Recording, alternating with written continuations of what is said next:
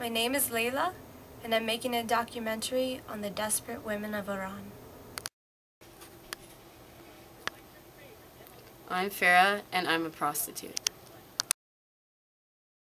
Thought I'd cry for you forever, but I couldn't, so I didn't.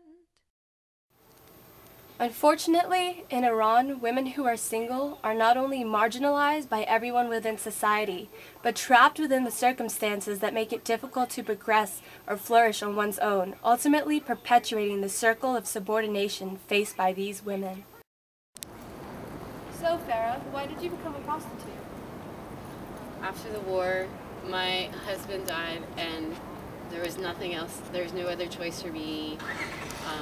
I had to support myself and my son, and as a single woman of my age, there's not many options left to us. So what consists of your daily activities? What do you get up and do each morning? In the mornings, I get up and try and take care of my son, and then head around the city looking for odd jobs, trying my best to find something to be able to do. And then at night, I go with my last option, which is working the streets. How do you feel at the end of the day? I'm not exactly happy with the way my life has turned out, but I do what I have to support myself and my son. And this is true of a lot of Iranian women. I'm not the only one who shares my fate.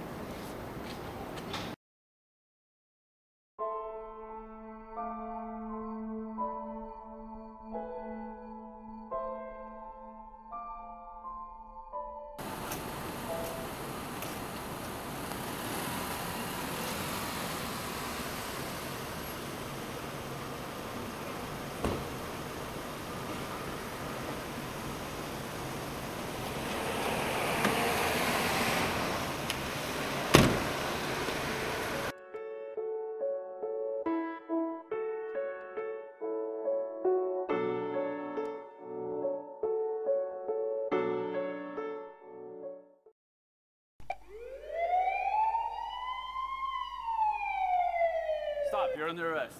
But no, I have a permit, look. No, you're slandering the Iranian government. No. Ow.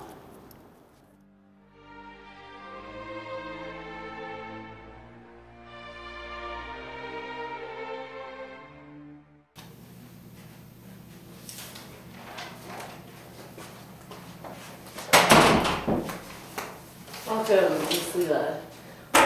What's going on here? I was arrested last night, and this is absurd. Why are you holding me? After a careful review of your previous movies and your current one, we have found several problems with them listed here. But there has been some slandering of the government. Slandering of the government? I'm just trying to realistically depict the hardships that Iranian women go through. We also disagree with that. Your current documentary about prostitutes, we don't believe it's very realistic at all. It's realistic. It's accurate. I'm portraying what the government always silence. It's these expectations for women, and it's the authentic representation and portrayal of these women and what they have to go through every day just to obtain just some sense of equality within this society. Well, we here at the government do not believe that. We believe you're focusing on a very narrow, crazy part of the population. You're creating a very derogatory view of Iran. If anyone outside of Iran, including and people inside Iran, sees this video, they're going to get the wrong impression. We don't agree with this. It's not derogatory. This is real. This is what women actually have to go through every day. This is real hardship. I'm just trying to make a documentary to depict this. I don't understand. Well, look at it this way. You have two options. You can either continue to make movies and get arrested, or you can discontinue making movies and you can find another job. So I'm just supposed to give up on my filmmaking? Yes. This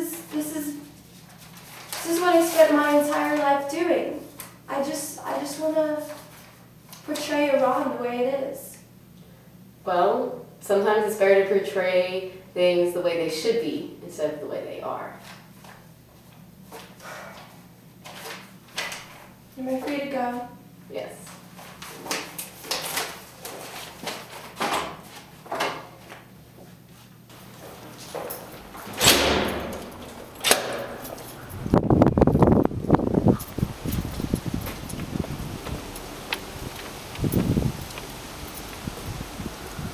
Hey, Leela, what happened? Why were you arrested?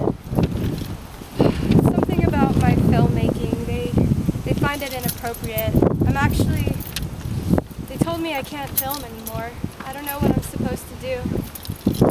Well,